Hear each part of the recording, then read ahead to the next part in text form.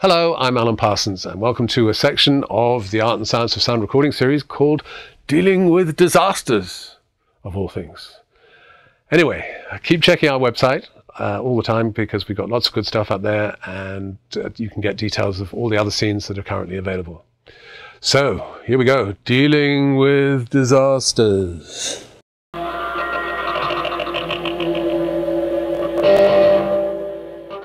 A studio disaster comes in many forms. You can spend time and money on a session that simply doesn't produce anything worthwhile. You can produce something worthwhile, but at the end, everyone hates each other. Or you can produce something worthwhile, everyone loves everyone, and then you lose it all because you didn't make a backup. In this section, we're going to share some studio horror stories with you and look at various ways to make sure all your studio experiences have happy endings. In the days of analog tape, there was the master tape, and that was your record. Period. It could get lost, erased by magnetic fields on a subway train, or get mangled up by a tape machine. And there was also the possibility of human error.